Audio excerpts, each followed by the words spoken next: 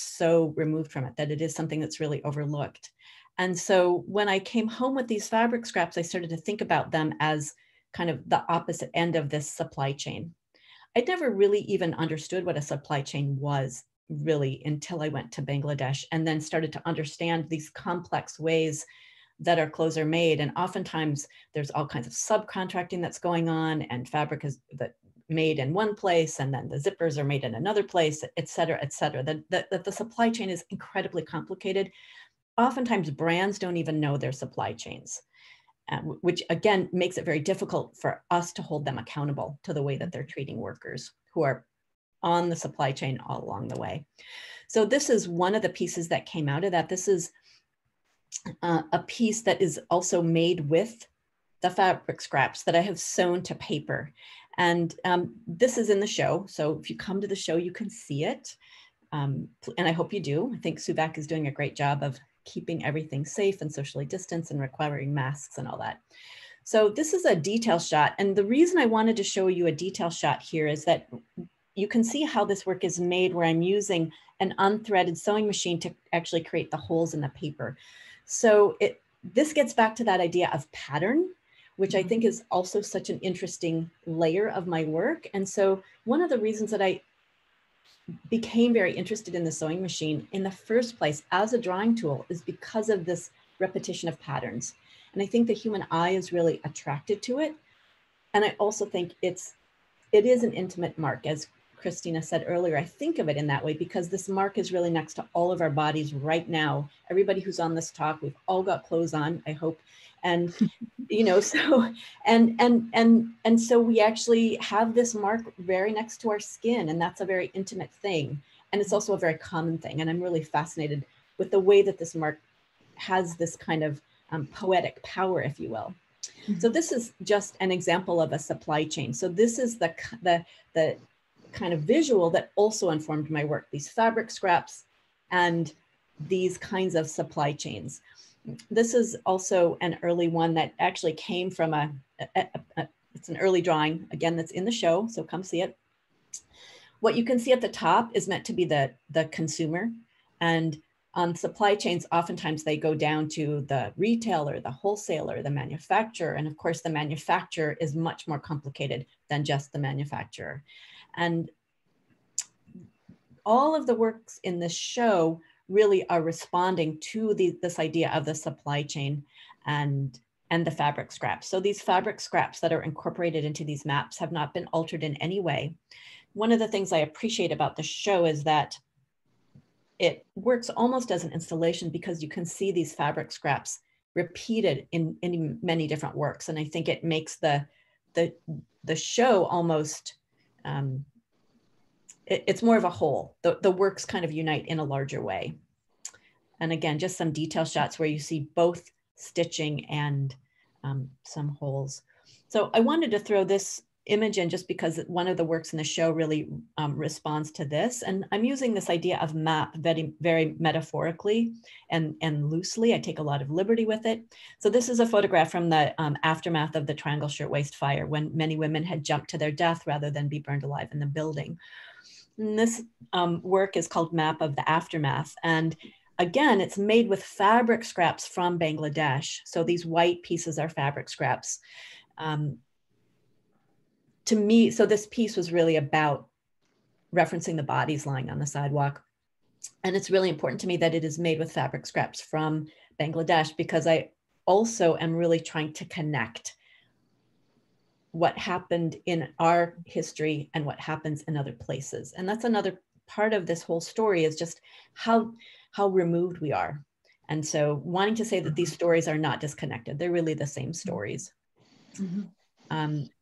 And maybe, Rachel, we could stay on one of these detail shots, if we can go back one slide, because I wanted to talk a little more about this mark making and the intimacy, both the intimacy of, especially in this piece, the map of the aftermath, of remembering as this really personal act of also resisting these dominant narratives that sort of invisibilize the lives of the workers lost in this particular tragedy.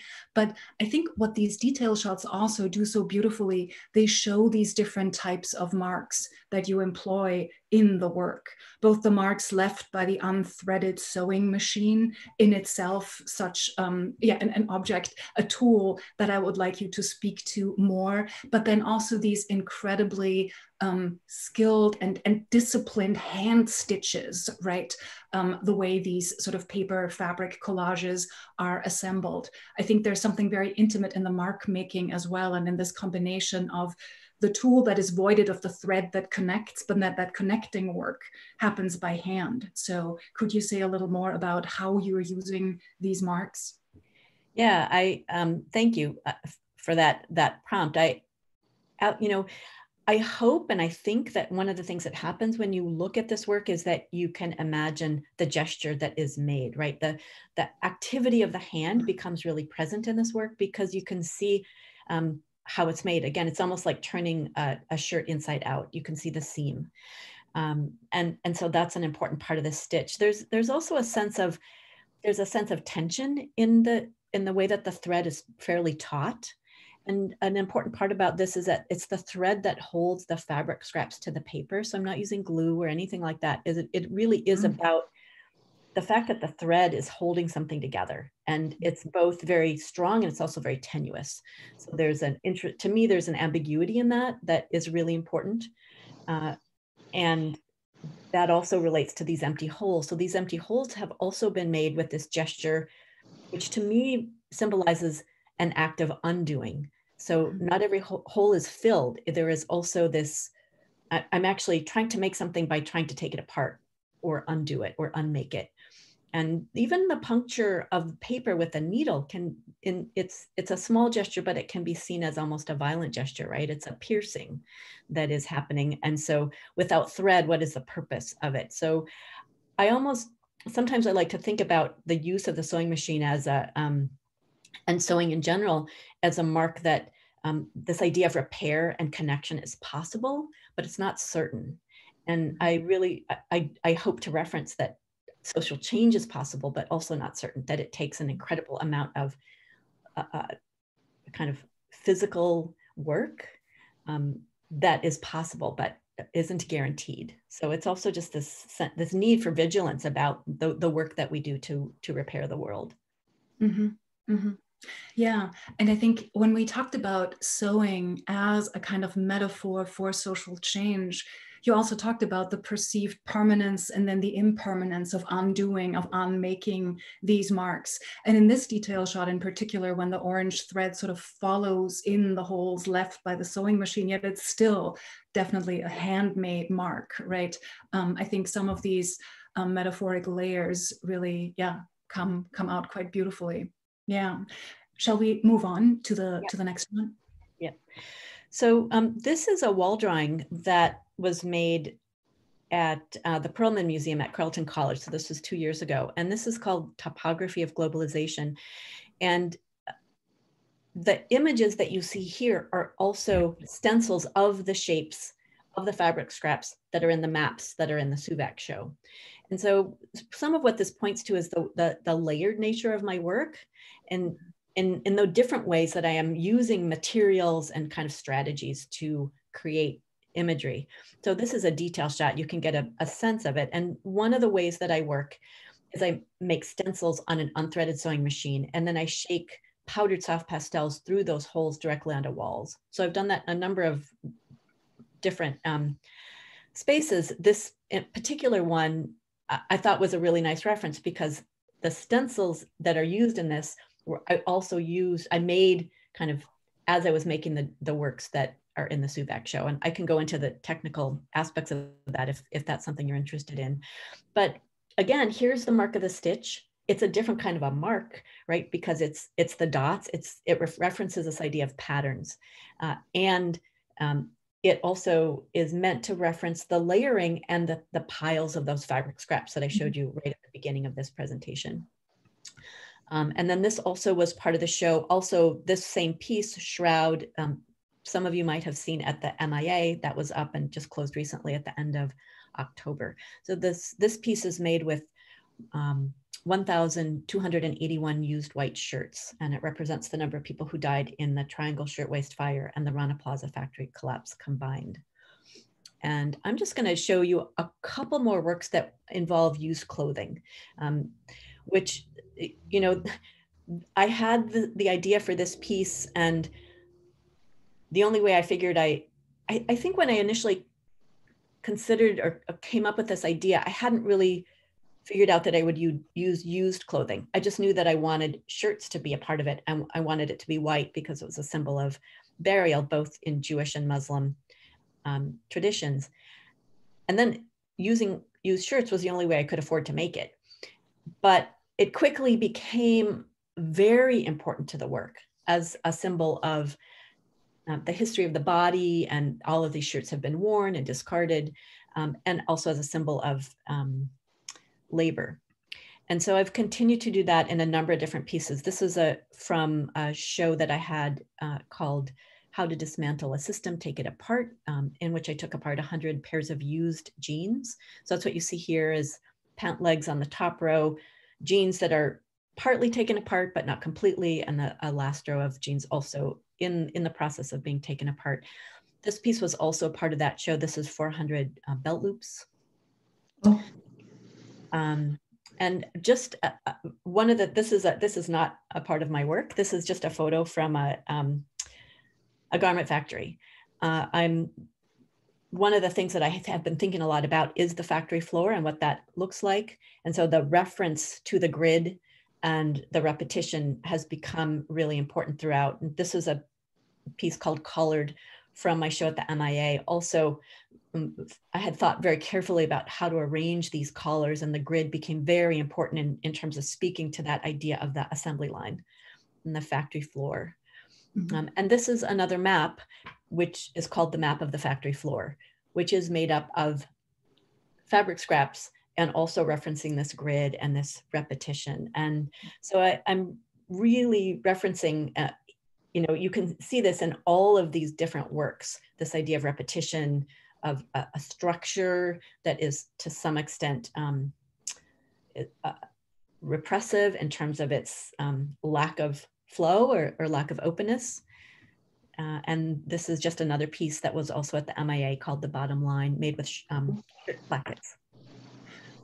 Just before we move on into the more sculptural and installation-based work, I wanted to revisit the mapping, because there's so many layers and ways that you use the map in your work, whether it's literally the space of the factory floor, whether it is making visible, right, these intricate connections that run through the supply chains. And you just recently told me to illustrate the complexity of these supply chains, that one can get an entire degree in supply chain management at the local business school, right? So maps as these multi-purpose tools that are also, I think, incredibly sophisticated aesthetically, right? To make visible these relationships and these connections that extend from this global capitalist system, this garment industry, down to the intimacy of the stitch and implicating the body, right? Or then the gridded factory floor. So I'm really fascinated by all these layers of what the map becomes in your work. So sorry, I just wanted to footnote that before we move on to talk about the bottom line here. Great. You know, sometimes, and maybe this is getting a little bit ahead of our talk, but we can jump back to it. One of the things that has been challenging for me about making this work is it oftentimes feels futile. And being really immersed in this issue, I think I feel a really deep connection, and especially having been to Bangladesh and interviewed people who work in the garment industry, and feeling a lot of responsibility about kind of sharing knowledge that I've gained from them. It's oftentimes felt like whatever I can share is like such a drop in the bucket. And sometimes I have just felt like I'm just making work because I don't know what else to do. And so it becomes this kind of expression.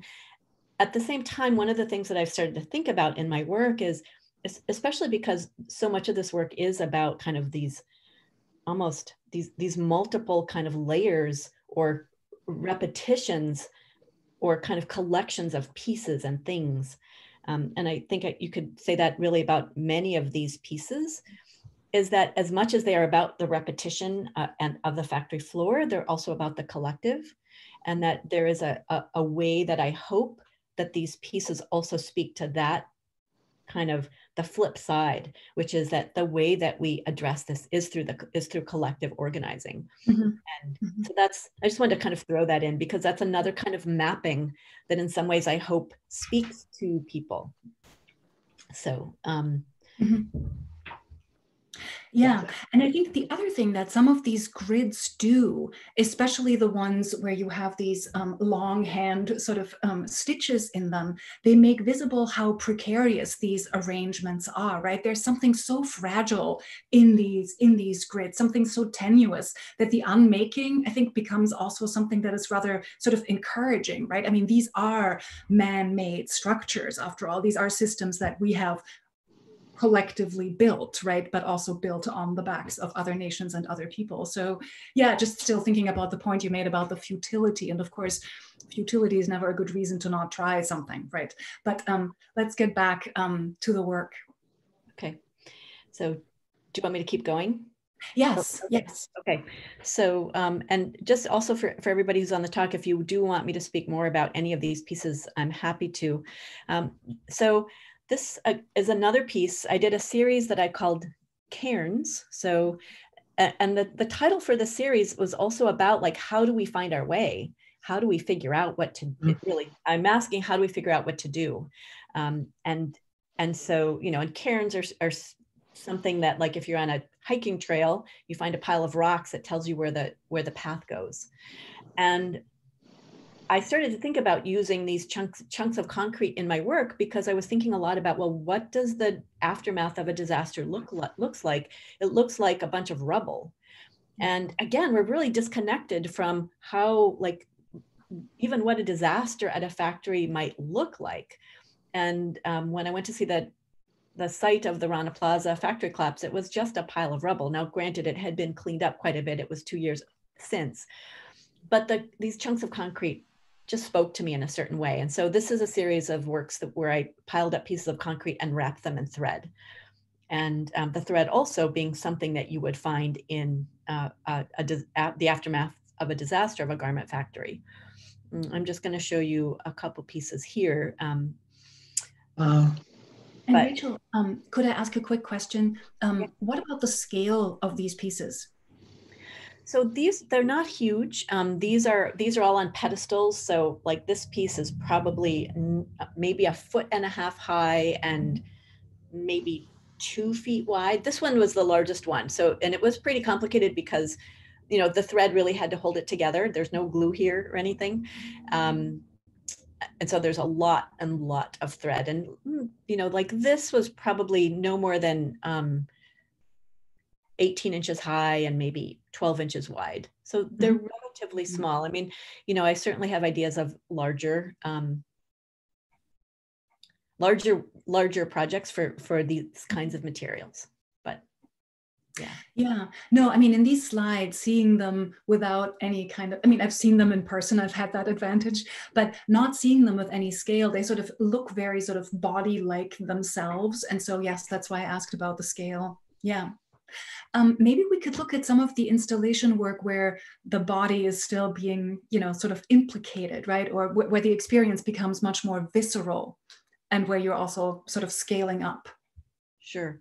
So do you want me to talk about the engagement work, or that just go back to that? We did talk about the white shirts, right? I was still thinking about the way the body is either present or so noticeably absent in this work. In some of the maps where you're working with the stitches, right, the body is sort of present in gesture, right? And then in the pieces that actually use clothing, as in this one, where the white shirts become really these sort of haunting, ghostly specters but there's still such a weight to them, right, when you stand underneath them. So I was still thinking about how these works, either the body present as the, you know, executing the stitch, or being absent in these shirts, but then also the visceral experience of standing underneath.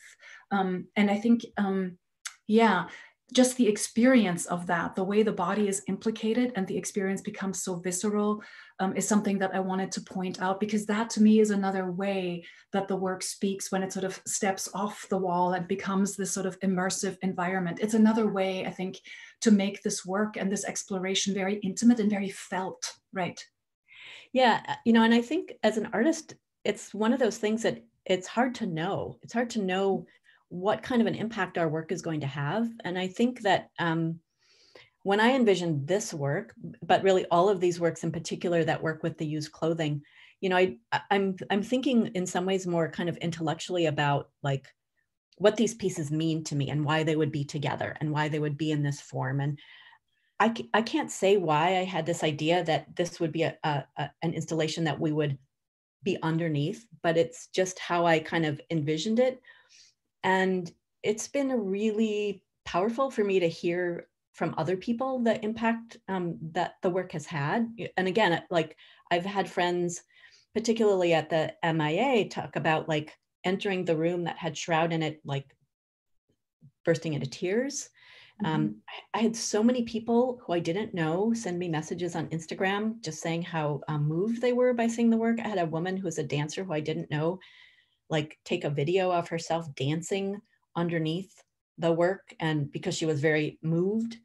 And I had people like showing me their children walking underneath it. And so, some of that was just being the kind of the feel that there was a certain kind of amazement, I think, about the sense of the work.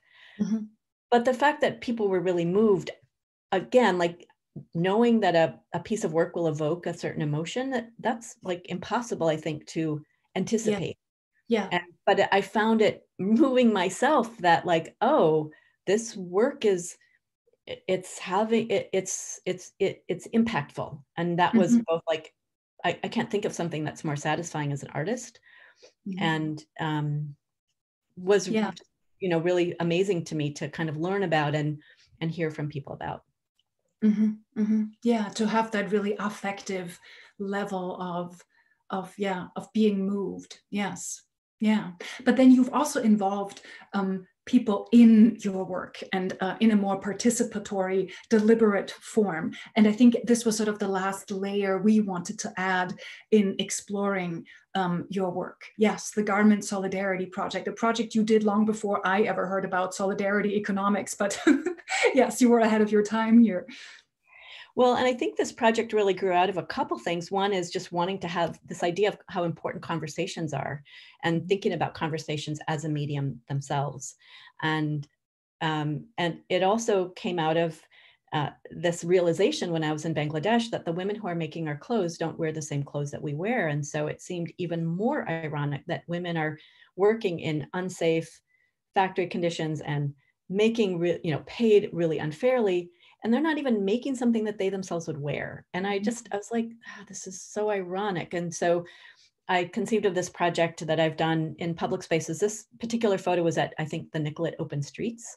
I did it at I've done it at a number of Open Streets events, which is a great place to do it because people are not necessarily expecting to see a sewing machine on the sidewalk. And this is my setup. I have a sewing machine and I have my sandwich board, and I have chairs so people can come and sit with me. And I'm sewing the common clothing of the women in Bangladesh, which is called the shalwar kameez. It's kind of a loose fitting tunic and loose fitting pants. And I'm just sewing that in public space and then really having conversations because everybody wants to come see what I'm doing, or not everybody, but a lot of people are very curious. And so I've been having very, I think, important and one-on-one conversations about this issue. And it's been really powerful. It's an ongoing project. And then this is just something that I started this summer, thanks to John Sherman with his kind of encouragement. This is an unmaking. And so I invited neighbors on my block to come and unmake a shirt with me. And so you can see we're socially distanced, everybody's wearing masks. So I asked everyone to bring a shirt, and I gave everyone a seam ripper, and I told them how to rip a seam. And here people are taking apart a shirt. So we spent an hour on a Sunday afternoon taking apart shirts together. And then after we took the shirts apart, we laid all the parts of the shirts down on the avenue and had a conversation about the experience. And this was completely experimental. I had no idea what it would be like. I had been taking shirts and jeans apart for a really long time. And so I'm like, but I had this idea that, well, what would happen if I invited other people to do that?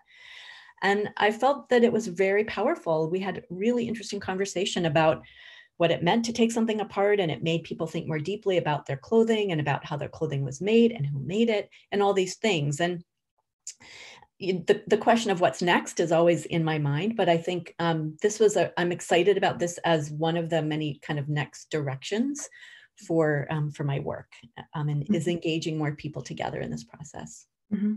And given that so much of this particular project is about process, is about participation, is about conversation and dialogue, and really these individual one-on-one conversations as sort of a catalyst to perhaps raised awareness or a changed relationship to the clothes we wear. Do you think about this work as sort of socially engaged practice, or how do you see these final two projects that you showed in relation to this very popular term? Absolutely. I see these as socially engaged projects. Yeah. And because that's what they're doing. And this one, I think I'm particularly happy with, because it involves other people in the physical activity. And I think there's no substitute for actually what it's like to take apart a seam and look at that and see the thread and think about how fabric is joined together. So it's like baking or something, right? It's like how do you put things together? Taking apart something helps you to understand that process. And doing it in community was also really interesting. I mean, we had a great conversation.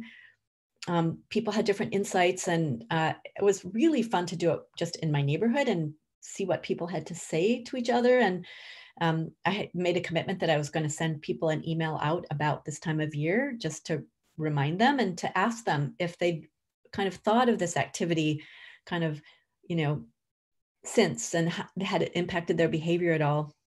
One of the things that happens to me, that tends to happen a lot, is that when I see people who have seen my work, they often will say that it has made them think more about their clothing. Like and so I'm interested in continuing to kind of figure out how to do that in stronger and deeper ways. And I think this does it. Yeah, I feel like at this point we have a really good sort of overview of the different approaches you've taken to engaging with the subject, from these intimate mementos, the cairns, to the multiple different maps, whether they are mapping the geographical span of the industry or these vertical supply chains, from the performances and the interactive pieces to the more sculptural works that are really immersive experiences.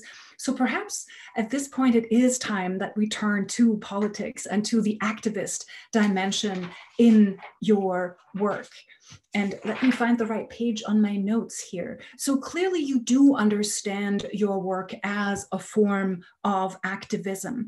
And here it seems with this particular project, the idea was really to get people to think more about their relationship to these objects that we have such intimate relations with. But what are perhaps in your ideal world the kind of actions you want this work to inspire, or you hope that people will, even though we can't predict things, right? But sort of in your ideal world, what are the actions that you hope that this work will propel? So it's such a good question, because it's definitely something I've been thinking about since I started making this work. And even before this, I started on this work, you remember the work that I was doing on seed saving. I thought a lot about, so all my work, I think I'm really focused on how can my work lift up issues that I think are important, like more important than just my work, right? Like, how does work connect to larger issues? And I think that it's been both really fascinating and also frustrating to kind of see the challenges around addressing the garment industry, partly because the garment industry is so big. I mean, we're really talking about capitalism. And so, I joke a lot about, like, my work is about smashing capitalism, and it is, but it's in terms of the, what steps can we take? I think it's complicated. I think that there are certainly, like, a lot of important things that we can all do individually, but and this is where my frustration has come out, is that that alone just, it will not solve the problem. It's kind of like, we put our plastic bottles in the recycling, and that is not taking care of the plastic problem in the world, right? I think that's a really good metaphor. And it's the same thing, like you can buy used, which is great, but that does not solve this problem of how garment workers are treated. We will all continue to buy our underwear at Target, and somebody makes those underwear.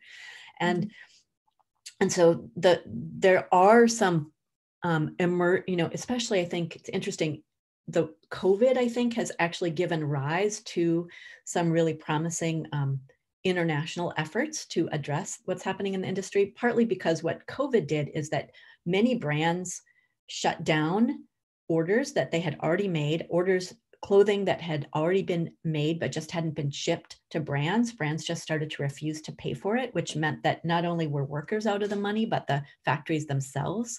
Not that I'm saying factory owners are like great people, but it really put millions of people, especially in South Asia, at great risk in terms of hunger and where there's no safety net. And that kind of what happened in Europe and the United States was a big campaign to make these brands pay up. And so that has emerged into a larger movement about pressuring brands to play their role in how they're treating garment workers. One of the big problems is that most brands don't own the factories where their clothes are made. And so it's very easy for brands to throw up their hands and say, it's not our fault. And so there's this kind of gap of being able, like, who do we hold accountable? And I think that's starting to shift. And so, I mean, in a nutshell, the solutions are really about collective action, and they are about pressuring brands to do better and treat workers better. And I think there's a lot we can do. A lot of that is channeled through these international NGOs. And I think that's really where it has to happen. I'm always so struck though by people, like when I came back from Bangladesh, people would say, well, just tell me where I should shop, where or whose clothes shouldn't we buy? Like that was the easy fix, right? Like we have 100 shops we could go to. It's easy for us to not go here and go here instead. And so it's a much bigger or harder question about, well, what else should we do in addition to that? And so I don't mean to say it's great to buy used, it's great to buy fair and ethically made things. That's wonderful, but that alone won't solve this big problem. And so it really does take a much bigger movement. Yeah. And of course, there's also layers of economic complexity, right? Who can afford to make that choice to buy fair, to buy sustainable? Who is willing to make a choice to buy used? So yes, it's an economic issue that comes with its own layering of complexities. It's an ecological issue, right?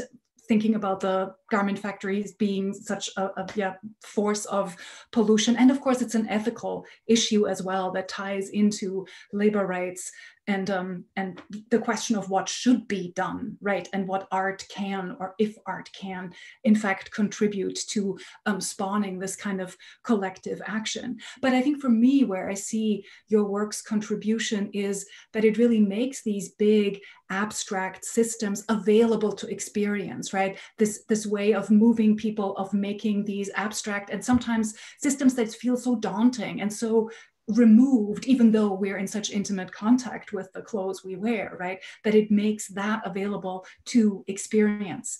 Now, I have a follow-up question here that references an article that Sheila Regan wrote about your work for Hyperallergic. And in that piece, you are quoted saying, part of being Jewish is being an activist and working for social change. And I had never heard you talk about that connection between your Jewish identity and this. Obviously the garment industry, you mentioned the seed saving project earlier, is not the first one where you've engaged with social change and activism. And so I was wondering if you could elaborate on that connection a little bit. Sure, thanks for that question. I really appreciate it. Absolutely. My Jewish identity is, a hugely important part of who I am. And my desire to have my work have, I don't want to say impact, I really want to say contribution, make a contribution towards making the world a better place. That absolutely comes from being Jewish. And it's kind of how I understand what it means to be Jewish, in the same way that it is about kind of that as a human being, I have a responsibility to do my part to make the world a better place for humans and the environment. And so kind of coming from that place, that drives a lot of my work, and it drives how I think about what I want to make work about. This whole project really, this whole large project really emerged when the Rana Plaza factory collapse happened.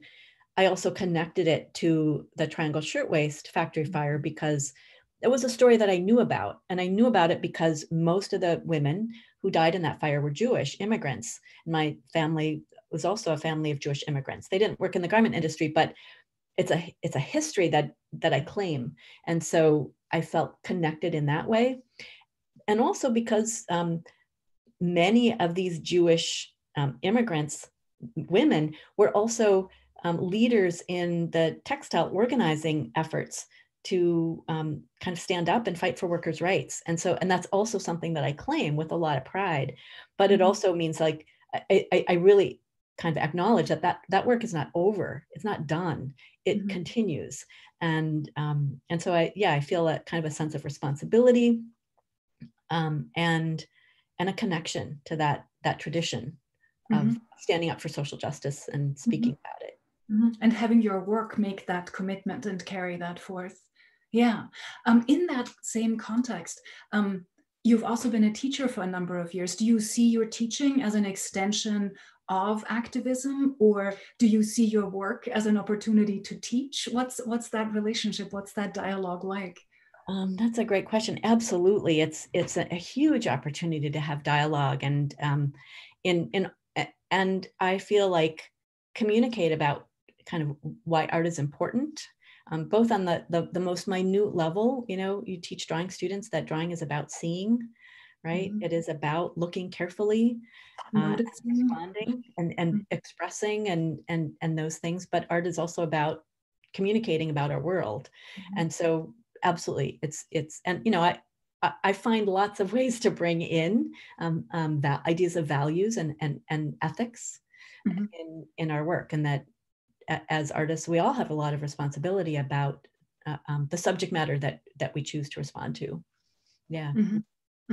Yeah, I mean, that in itself is a matter of choice, right? That communicates something about values, what is noteworthy, what is worth paying attention to, right? I mean, that is sort of where ethics begins, in a way, in the way art communicates, and in making, in noticing the responsibility in that. So a personal question: since you started working on this subject, has your own relationship to clothing changed? Oh, absolutely. Absolutely. I can't go into a store. I haven't been into a clothing store recently, but up until COVID, I couldn't go into a clothing store and not think about where the clothes are made, think about the factory floor deeply. And so I actually started to find it kind of difficult to go into some department stores or clothing stores. And especially just thinking about the numbers of thinking about waste, really thinking about waste and overconsumption, and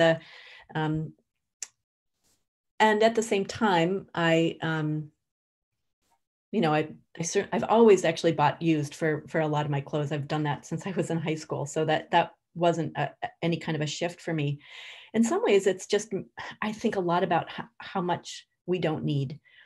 There's a lot of research that has been done about what clothes we wear that we already own and what clothes we don't wear that we already own. And something about, like we wear 10% of what we own. And like, so the top layer in your drawer is what you wear. And then most of us have, I don't know, most of us, I know I have, a layer of clothes under that top layer that maybe I haven't worn in a year or maybe even 2 years. And that's true of many of us. So just the amount of stuff that we have that we don't need is really kind of mind-boggling. And I have certainly, from collecting all of the used clothing that has been a part of my work, I would be going to the Goodwill outlet and knowing that 80% of what is donated to Goodwill either ends up in the landfill or is sent to over to Africa or South Asia in containers where we flood their used clothing market. Mm-hmm. I'm also just really aware of how much, not only how much crap we have, but how much crap we get rid of and where there's no place for it to go. And it just makes me want to pull my hair out. So if anything, it's more just about like, I don't want us to, we just need so little, or we need so much less than most of us have. And mm-hmm. that has become really apparent to me. Mm-hmm. Mm-hmm. Yeah. And then of course, going back to the environmental concerns, right? How much of this wasted clothing then ends up in landfills, but now is made from artificial fibers that no longer decompose. So there's that ecological nightmare as well. I'm nearing the end of the questions I have. There's one more question that comes with a quotation that I will ask Rachel, but Alison, if you're monitoring the chat, we can switch to questions from all of you really soon. And Rachel, I don't know if we still, I mean, it's lovely to look at this image of your neighborhood, but maybe it would also be nice to see people. So the final question that I wanted to ask, there's still a few, but I'm aware of time here. As I mentioned, begins with a quotation. Nushin Hakim recently, well, it's 2 years ago actually already, brought Cristobal Martinez to the university. Cristobal Martinez, who is one of the members of an indigenous art collective called Post Commodity. And at that artist talk, Cristobal said these very memorable sentences. I'm just gonna read them, bear with me. He said, "The time for art to simply point out what is wrong is over. We need more than critique, more than protest. We need healing. We need art to mediate complexity." And that really gave me pause when I first heard him say that. And certainly there is still a need for art to also be a voice of protest. But I'm also curious about this. We need art to mediate complexity, and we've had a long history of very vocal protest art, perhaps especially in this country. But I was curious how you sort of engage with a statement like that, how you position or how you dialogue with that, thinking about your work with both its formal complexity, but also its activist and political dimensions. Well, it's a great question. I really love that. A couple things, you know, I alluded to this a little bit earlier, which is this idea of that I hope that my work provides a critique, but also maybe points to the need for the collective and collective action. And that is, I think that is the direction that I'm going with my work as I think about what is coming next. I'm interested in focusing more on collective uprisings. So I'm really interested in doing some research about the Bread and Roses strike in Lawrence, Massachusetts, along with the uprising of the 20,000 that happened after or before, but in New York, the textile workers did some incredible mobilization. But just, and looking at there just was a huge protest in India. I think it was mostly of farmers, 250 million people. I mean, so I'm really interested in looking at and thinking about protest movements. And I'm also really interested in solidarity economies and looking at what that looks like and how do we imagine that visually. So I'm really thinking about that as some next steps, because it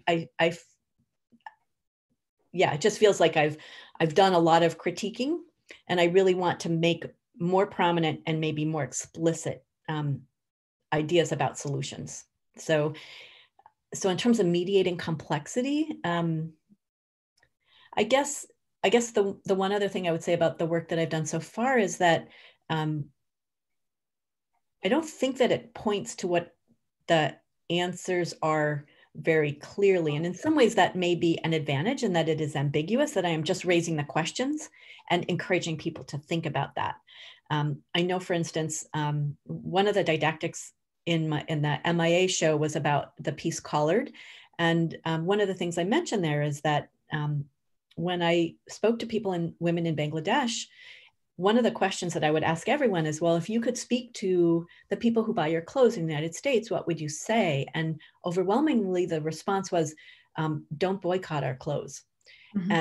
even international NGOs have been really clear about boycotts not being beneficial to garment workers, and that not being a strategy that they encourage people to use. I think that's really interesting, right? And so again, it really speaks to the need for us to play a role in pressuring brands to treat workers more fairly. And so this question of the solution is not so explicit, and in some ways that it raises questions. I hope again that my work maybe raises the question and encourages people to think about it, because in some ways that's one of the most important things. I'm not like the person to be saying like what the solution is, but encouraging just the Yeah, and I think in addition to raising the question, it's also making the urgency of this issue available to experience, right? The ways that you talked about earlier, how people feel moved, that is something that art can do, right? As it mediates complexity, that we also very immediately experience something, feel something, and begin perhaps to care in some cases. Well, on that note, Allison, are there any questions that we want to share from the chat? Sure, yeah, there is, and I mean, some comments were of the moment, so I might skip over those, and I think I'll consolidate one from Betty Teasel. She started out saying that Rachel's work makes me think of the tension of the workers to continuously maintain quality and cleanliness and consistency as they work under pressure. And she also brought up, after the pandemic, would you actually travel to shows to places like Midtown Global Market or inside clothing stores that might appeal to brands with conscience? More or less taking it out of the museum and gallery setting and placing it in a way in which it would be in front of those that actually aren't aware of these problems. Sure. Yeah, great question. I mean, one of the projects that I'm thinking about, I'm planning on doing some research about sites of garment industries in the Twin Cities and possibly outstate, but there are some former garment factories in the Twin Cities, and I'm really interested in doing some installation work outside. So that's something that I'm planning on doing, both, again, twofold, to kind of make more visible our connection to our clothes in a space that's outside the gallery, but also to connect it to our own history, that there have been labor, there have been garment factories here in the Twin Cities, even up until really recently, that the Munsingwear plant used to make long underwear, and actually, for many years we had garment factories here, and I know there's some labor history, important labor history. So again, wanting to say this is not just stuff that happens on the other side of the planet.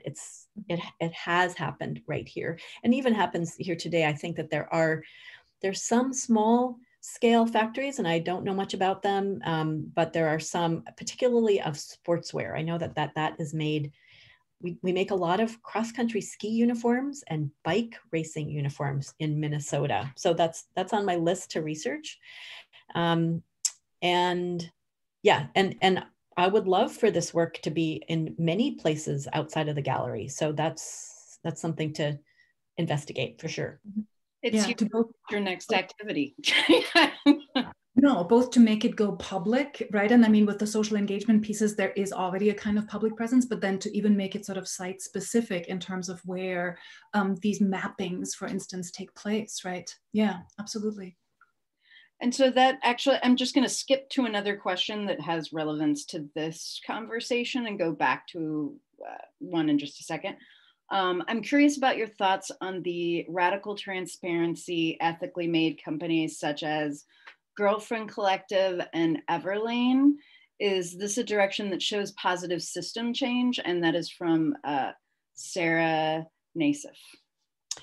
So I think Girlfriend Collective from what I know about them, I think they're great, and they're doing some really good work. I think they're a little bit better than Everlane. I think Everlane I've heard some criticism of Everlane. I don't know if there's a lot of stuff written about how good are all these companies.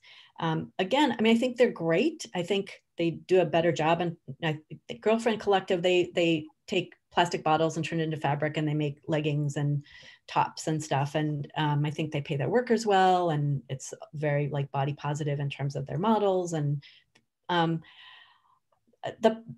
they're great, but to me, they're just not the solution. We can't shop our way out of this problem. And so just buying stuff is not gonna, and it's, you know, so it's part of it. It's a piece of it, absolutely. And I think it's, if you can, I think it's great to support them. I have a pair of leggings from Girlfriend Collective. I love them, buy their stuff, like, but there's only so far that those companies go in terms of this bigger picture. Did that answer that question? Yeah, no, I think that's great. Yeah. And now there's a question up here that I think is really interesting that speaks more to materials. Have you ever considered letting one or more of the threads go slack? What would that mean, if anything? Yeah, it's a great question. So in the show that I did, How to Dismantle a System, Take It Apart, where I took apart 100 pairs of jeans, I did have all the thread that I took out of the jeans. I hung them up on the wall, just the thread, and it was a beautiful piece that I really loved. Even the way that the thread actually kept its shape, that it didn't just become straight, it actually kept almost this interesting, it's a beautiful part of that show. And it's, yeah, so I think there's lots to do with, lots of ways thread could be worked on, for sure. It's I mean, thread is such an interesting material because it is so strong and it is so fragile at the same time. It's fascinating in that way. Yeah. Oh, absolutely. And then there's, in that same line of questions, someone asks, I'm curious about your thoughts on the visible work like machine done embroidery or other embellishments on clothing. I'm not actually sure what that question is asking, but I think it may be an interesting scenario of what you choose to leave on the clothes and what you take away.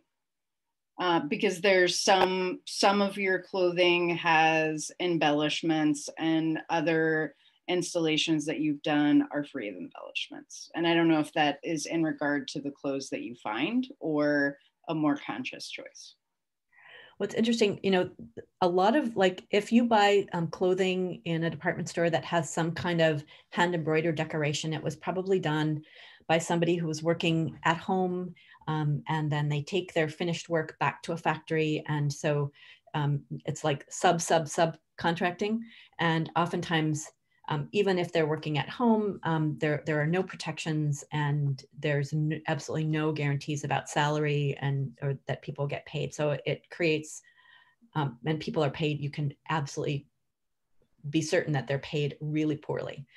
So that's just important. And then in terms of, but also I do embroider, and I like to embroider. And so that's definitely something that could potentially show up in some of my work down the road, if that was a question. Yeah. I'm also just gonna, I'm putting a couple links in the chat. The first one is Pay Up Fashion. So that's the campaign that I mentioned earlier that started. If people are interested, there's a petition you can sign, and just learn more about what is happening within kind of the activists who are working to address the larger issues around the garment industry. If you would like to direct a contribution directly to people doing organizing work in Bangladesh, the Awaj Foundation, there's a donate button right here, and that's run by a really great Bangladeshi activist, and it's specifically an organization that works with garment workers in Bangladesh. And finally, We Are Threaded is a really great effort run by Ashlyn Przuski. Ashlyn, I hope I'm pronouncing your last name correct. Ashlyn has done a lot of really great work around local ethical fashion, and it's just a website that has a compilation of lots of people locally who are making their own stuff. So if you do want to support local stuff, it's a great resource. So.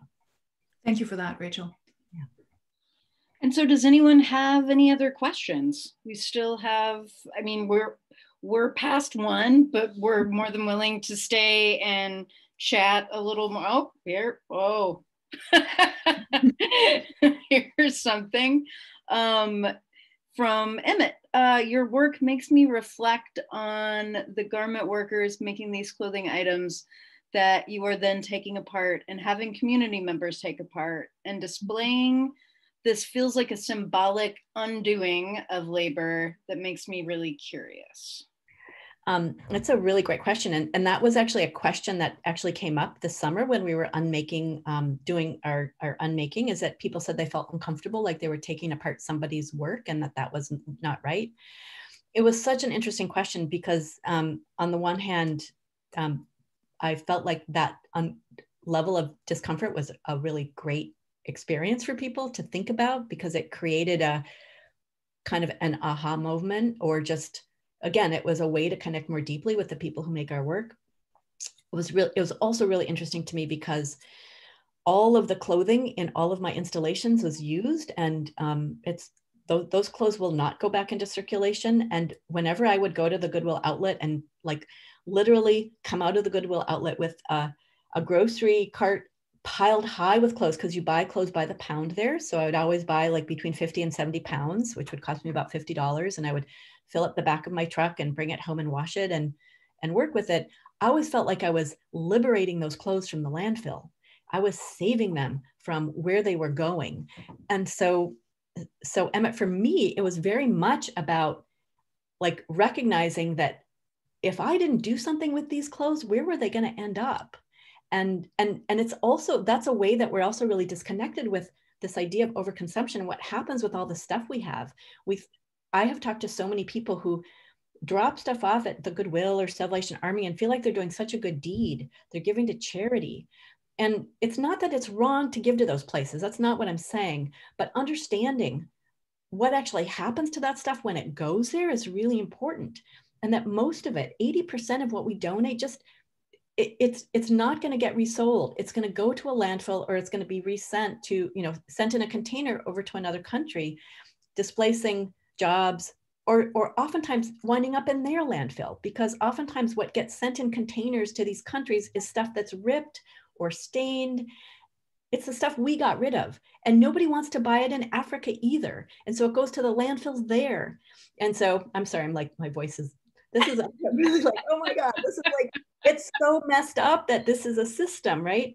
And so like, what if I was on this panel for the Tangletown neighborhood, and it was a really interesting panel. And, everybody wants to do everybody was concerned because, well, Hennepin County doesn't recycle used textiles anymore. So what can we do? And I said, well, what if you had to take care of all that stuff? What if you had to, in your yard, what if you had to figure out what, in the confines of your like house or your yard, if you couldn't give it away and you had to deal with it, what would you do?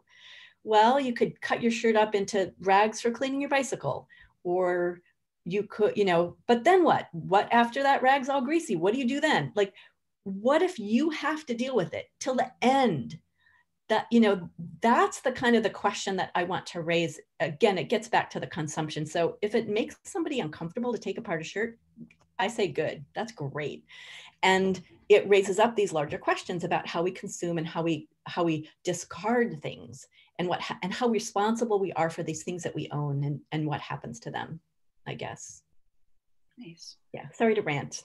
No, and now I'm gonna stir your pot a little more and combine two questions. One is a question that is about, do you know any worker-owned factories or clothing companies? And then I'm gonna go ahead and fold in another question that asks, Goodwill has its own set of immense ethical challenges. And have you thought about how to speak to that? So let me answer the last question first, and then I'll go back to the first one, which you're going to have to remind me of. I guess, I mean, I think that so I'm not sure what ethical challenges you're referring to. I think that from what I know about Goodwill, I do think that they have gotten better about finding places for their stuff. And there's a book, there was a speaker who's actually from Minnesota who now lives in Asia, who wrote this book all about, well, disposal. Sorry, I don't have it at the tip of my tongue, but he actually was on a panel that I saw along with the head of Goodwill, and they talked about how Goodwill has actually gotten better than it was about finding places for its stuff. Like they divide it up, and like especially outside of the US, a lot of electronics can actually be repurposed. You know, there's actually laws against like actually fixing stuff. And so there's some like ways that Goodwill has done better. It's interesting that I'm happy that there are some avenues for repurposing clothing, right? Like the fact that some of our clothing can be like donated and resold is a good thing. That's not bad. The problem, so I'm not really speaking to the issue of Goodwill. I guess I just don't really know about that. But I think that it's great that some of our stuff can be repurposed. Like that's a good thing. The problem is just that we just have too much. We're getting rid of too much stuff because we have too much stuff in the beginning. And that's my frustration. And what was the first question, Allison? Sorry. It was just a question of, do you know of any worker-owned factories?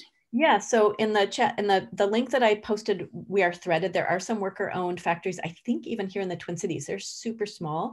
When I was in Bangladesh, I actually visited a worker-owned cooperative. It was actually formed by survivors of the Rana Plaza factory collapse. 8 people, they had taken some of their compensation money and formed their own factory, and we visited them, and it was really awesome. Also, it was small. There were 8 workers there. I have not stayed in touch with them, so I don't know if they're still making clothing or where they're selling. So I actually think, and I have read, like, I think there are a few, and I think they're sprinkling up. I think there's some actually in, I want to say the Dominican Republic. And I think there's actually, there's some pretty interesting factories that have responded to, this is not the right word, but college without sweatshops, or there's a whole movement of college students organizing to make sure that college campus clothing, sweatshirts that have your, University of Minnesota, whatever, are not made in sweatshops. And that's been actually very successful, partly because it's been very targeted. And I think the factories that they work with, I think they're in the Dominican Republic. And also in India and in Vietnam, there are some, and that is one benefit of some of the ethical kind of consumer businesses that are starting, is that there are some, but they're just small. It's just small compared to these corporate brands. I mean, the H&M, it's so big. It's just so big, in comparison to these very small worker-owned cooperatives. And so I think the worker-owned cooperatives are great. I just can't stop thinking about the workers who are in these very, very large factories. And for most people, that's their only option. That's good. Great questions. There is one, and I might ask that Anne George clarify just slightly, because she's asking, I'd like to consider how the supply chain doesn't end with the diagram shown. It includes American artists working in the supply chain of grants, exhibitions, museums, viewers, etc. Do you have any thoughts on that? I'm not totally sure what she's asking. Maybe you are.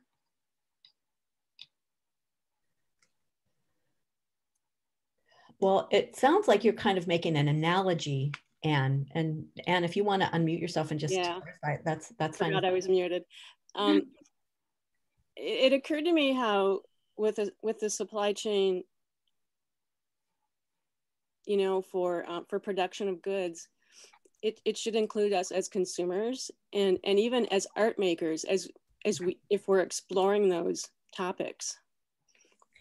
Art makers and exhibitors and grant givers and stuff. Like that's a continuous economy from those women who make those goods to us sitting here. and I think that's a transparency that is would be interesting to explore. Yeah, there is actually an artist, Renzo Martins, who has moved to the Central Republic of Congo and has started working with plantation workers there to do just that, to create alternative supply chains and to explore fully the complicity of himself as a white artist who's internationally successful and who's also the legacy of like the colonial system in the Central Republic of Congo. And then to create these, to intervene in these supply chains that Rachel was mapping, that he's also mapping. There's an excellent artist talk that he gave, I think a few years ago at Goldsmiths College in London online, where he sort of charts the supply chains and then tries to create these alternative models and these alternative supply chains. Again, starting very small, but also going from the economic problem to the ecological impact. What would it mean to actually stop plantation labor in the Congo and to stop monocultures for palm oil, et cetera? So I think it shares with Rachel's work these multiple layers that economy ties into, ecology ties into aesthetics, ties into, as you're pointing out, into the complicity of the artist, then making work about that and also benefiting from that. And so in Martin's work, he very much harnesses his own privilege as a successful artist to then, have that sort of funnel back and figure out how to disrupt that system. It's complex work and I'm probably not doing it justice, but I just wanted to throw it out there that yes, those attempts are also happening, right? And they're very exciting. Thanks. Thanks for answering that.